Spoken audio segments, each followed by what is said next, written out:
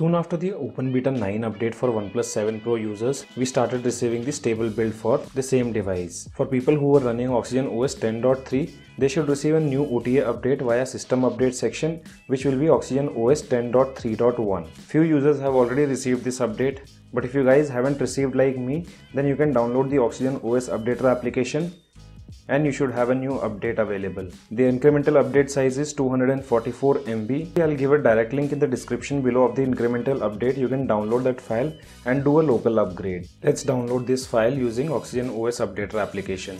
To do a local upgrade, what you need to do is just download the file and place it inside the internal storage of your device. You need to place the file inside the internal storage. Once it's done, you just go to Settings, System Update, tap on the gear icon towards the right top corner, select local upgrade and choose the update file. Tap on install now. Once the installation process is completed, you can reboot your device. Device have been successfully updated. Let me show you the software information first by going to Settings, About Phone. Here you can see Android version is Android 10, build number is Oxygen OS 10.3.1, security patch is 1st Jan 2020. This update is basically for Indian region because we have almost all the changes related to India region only. Nothing new have been added under launcher and camera, and these are the change logs which are related to system, network, cloud service, work-life balance and cricket scores. First one under system, it says optimize the RAM management. So here they have done few optimizations related to RAM management. It is not a noticeable change because I have been using it from yesterday. After that, they have improved the black and blank screen issues with some applications. So you guys let me know in the comment section below after this update how many of you still face the issue of black and blank screen. Then they have improved the system stability and later they have updated the security patch to 1st Jan 2020. Next change log is related to network, which says integrated the Wi-Fi registration for the Jio SIM.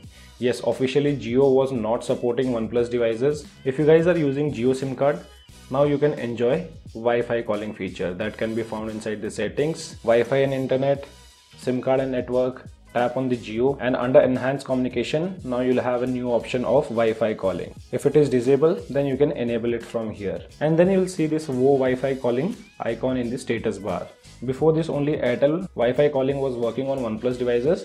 Now we have official support from Jio too. Moving on to the next changelog, which is related to cloud service, that is again for Indian region, which says supported synchronization with notes and contacts. So cloud service can be found inside the settings. Inside the settings, you can find this option of cloud service, where you can see you have options to sync your notes and contacts also now.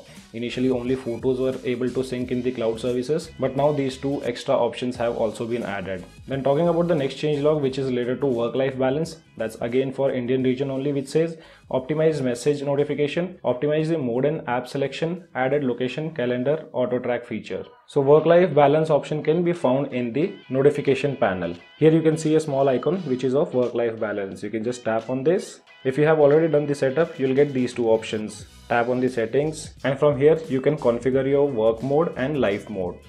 You can manage all the applications from here which are required or which are not required during your working hours. You can add the location, Wi-Fi options have been given, and you can also schedule your work mode.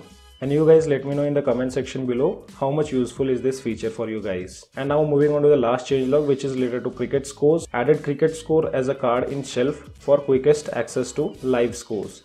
So here you can see we have a card of cricket scores.